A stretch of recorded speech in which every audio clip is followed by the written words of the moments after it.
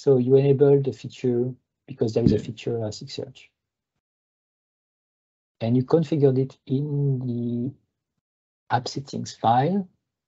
Yeah, there's the settings here in the app settings that you can also add in your tenant. Here it's the root scoped app settings. You can have multiple connection types, just like documented in the Elasticsearch documentation. Here I just use a single node connection pool, which means it will connect only on a single node. Single URL. Yeah, single URL. Okay. I'm going to show you my Docker deployment, just so that you see. So you can see here you have Kibana, which is the desktop, and you have a single node running on port 900, 2000, 9200. So yeah. And here there's another node, but I don't think it's mapped. So there's just one node running for now. And of course, you need to go into the configurations and the features. And now I will put everything into the search category. So you have Lucene and Elasticsearch features, and you enable the Elasticsearch module here. You have also a content picker for Elasticsearch, just like we have for Lucene. There's no worker because we don't need that.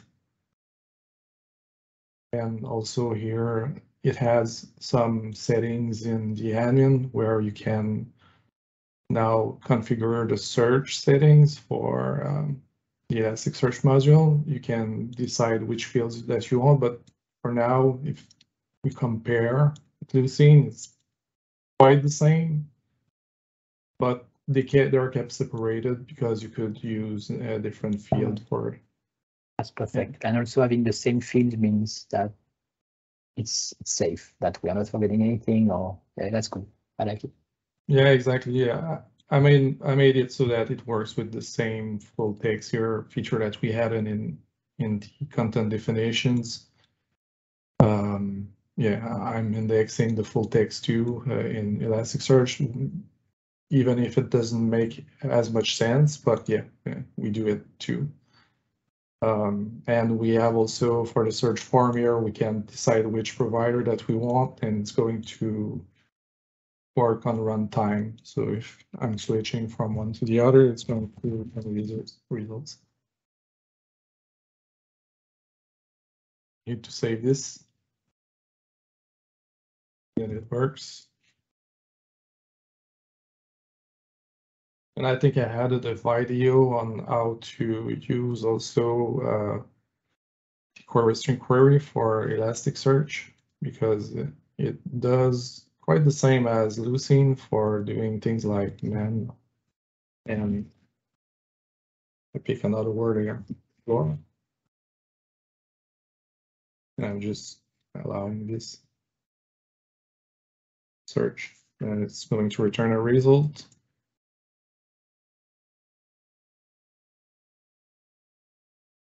Should work too. That's not the best example, actually. No, it's not the best. I need to have two content. So go back on your home page just to see what content items you have.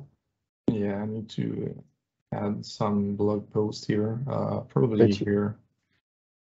Oh, you have just one blog? Yeah, just search for title. Yeah, search for title. So go back under search and do man or title and man and title. So this should get two results. Yeah, but here we just display the blog. Oh no, yeah, it should work too. Yeah. But that would be interesting to understand why. Because even if the query string is not parsed correctly, it will look for man or title, the three words. So you should still return the article with the title. Yeah, well, let's see if we have them. The Acme are probably not indexed. This is why they are not indexed. Yeah. Okay, that's fine. Oh, this is a custom type that you made. Okay. Good. There it is. Everything makes sense. And now if you say end, it should not display the titles anymore. It should show nothing. Okay, beautiful. That works. And that's because you enable the query string parsing. Exactly. And you can switch from Lucene to Elasticsearch on runtime by just saving this and then searching again. The indexing settings that you did, are they for both? Like the types? What you mean? You mean in the content definitions? Yeah. The title, no. Here. I mean, when you added in the index Acme type, you didn't do that for the Lucene index. Probably, yeah, too. That's what I'm asking. So you need to add Acme type, then it's there. Rebuild. It's there. But I will rebuild. Rebuild, and then you check the option to parse the query. So that works, and or should work. Interesting. Beautiful. So nice. Yeah, we had a discussion about this with Sultan, I mean on the PR, because people wanted to be able to switch from one indexing provider to another seamlessly. But one thing that we have here that makes that we can't really do that is the fact that each of our queries are bound to an index here. Well, this is fine. It's a query, so you point to the index, and I don't see the issue. Yeah, there's no issue there. It should not be loosely coupled. I mean, even when we call the queries by named queries, we could have changed the method to pass also an index so that we can change. But yeah, normally this is bound to an index because you are indexing specific content types in specific indexes. So this is why they are bound to this. So what you mean is that if you switch to Lucene here or to Elasticsearch, then it might not work because index doesn't exist in the other provider. Exactly. We can't just switch from one provider to the other. So this is why I added the settings here per module to define that I want to have Elastic or Lucene, and then the module defines what it wants to do. This is for the search. This is for the search form. Okay, but for the queries. Yeah, for the queries, how does it know? Should it select the provider and then the index? Yeah, if you want to switch seamlessly, we will need to have just one type of query. I mean, just have like a Lucene. It's a template. No, I mean.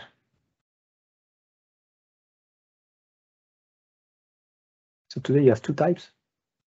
Yeah. Oh, good. That's perfect. Yeah, that's good. So this is when you create a query, you say, what is the source of the query? No, that's perfect. There is a SQL query, there is a Lucene query, there is a Elasticsearch query. No, that's perfect. It looked ugly in your queries. What was the thing in the middle? Oh, yeah. When I did this, it's because I'm missing a template. Yeah, the shape is not there. Okay. Maybe I renamed it, or probably I just it's just a reload that has fun with me. Don't touch anything. Yeah, that's okay. Yeah, and also I've been working on trying to make Lucene a little more like Elasticsearch on last Friday, just so that because we are missing some query parsers here and there, and also options that we don't have here with Elastic. Nice. We have the option to store the source data or not. By default, if you do not have the mapping here, I'm going to show the mapping first. Well, here. I'm in Kibana. I'm displaying the mappings because Elasticsearch has mappings, and when we pass the data from Orchard, it does automatic mapping of the data. And we'll have these things here, Acme, identifier text field, which is a custom text field that I added on my content type, which is named Acme, and it's going to do two different fields, one that is set as a type text and one that is keyword that we can use as a technical value, because here it's going to be stored and here it's going to be analyzed. So this is a default behavior of Elasticsearch because we don't provide the mapping beforehand. We just pass the data and it's going to do an automatic mapping based on the CLR types that it receives. So if it's received text, it's going to do this kind of indexing. And if it's receiving a Boolean, here it's going just to say, here I received a Boolean. I don't need to add another field, which is keyword. Same thing with numeric fields and things like that. Here you can see a long. And yeah, it's not going to add a keyword in that case. So I wanted to replicate this kind of behavior in Lucene, and also the fact that you can store the source of the data or not, because by default, when you do a query here, if I do a query and I remove the source files, for example, it's going to always return also the source fields, which have been passed to Elasticsearch. And this behavior here, you can also disable it globally on Elasticsearch by doing something that I did here by adding the mapping. If I unclick this on the index, going to change the mapping of Elasticsearch, and say the source, I don't want to have it when you index, and it's not going to be passed. But it comes with another question after that. If you don't have the source, then how do I retrieve records or data from Elasticsearch? Then Elasticsearch has the definition for returning fields, which are stored, which is something that I was starting to work on with Lucene to retrieve just specific fields. And also, if you see here in the Lucene indexes, normally we don't store the source data because we don't want to, because it has a lot of data in the Lucene indexes, and also it takes longer to index, so it's pretty experimental. I'm trying to do some things here with that. Maybe it will not be pushed on the first implementation, maybe later, but trying things here. And also trying to implement the same thing with Lucene, where you can pass a field and return just specific fields. As an example here, I think I have it there. Yeah, right there for Elastic. I'm just saying I want to have these two fields and don't provide the source.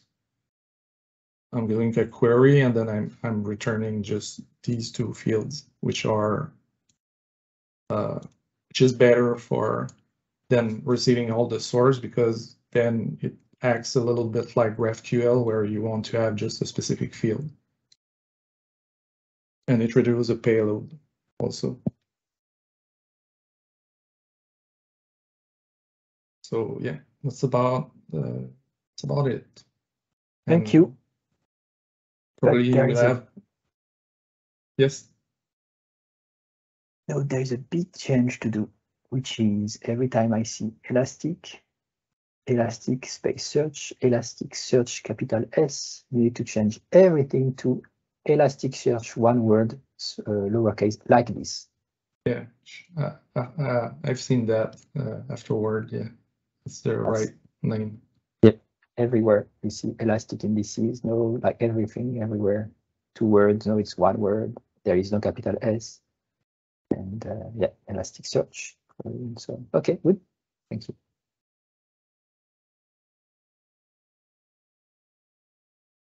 There's questions or something. I mean, probably we'll need to talk about this on next meeting for details.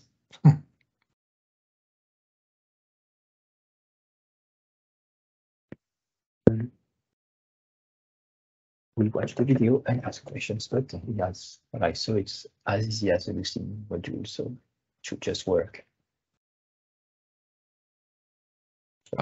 What do you think about the change in the Lucene module? Because maybe it's going to break things. Trying not to break things, but I mean, we need to at some point mimic what is in Elasticsearch, so trying to match the same behavior here. What did you break? Oh yeah, something here I had, which you won't like much, but for the indexing here, I removed something. You can just analyze or store because there was too much option there by default. No, they were not implemented or they didn't make sense probably. Yeah, because here it's supposed to be analyzed based on the fact that it's a text field. If you pass text, then yeah, you can analyze it. Then here it's going to just know by CLR type that it's going to index it or analyze it or store it. Okay. But then you can also say, yes, I want to specify that it's going to be stored, but it doesn't make sense if you do this on the numeric field, for example. So I wanted to add an option where you could say here some specific content field, you don't have the option to store. Don't do that. Just provide the option, and if it doesn't make sense, it just doesn't make sense. People should not click it. Yeah, maybe. Because yeah. Or what do? We just don't do anything with that with our. Wait, what's the issue here? The numeric field cannot be stored. Why? Can be stored, but you need to convert its value as a string beforehand. So that doesn't make sense to use a numeric field if it's a text field that you use with a custom editor. That's fine. Yeah. Well, to edit the value is numeric, but in the index it's text. There is no issue with that. And when I say it's text, it's formatted text such that the search engine can search for it. Yeah, but here it will behave differently with Elasticsearch and Lucene if we say it's okay. I want to provide. It doesn't matter. I'm going to take a look at that. Well, I can talk pretty much more in detail maybe on Thursday. Okay. Thank you. Thanks.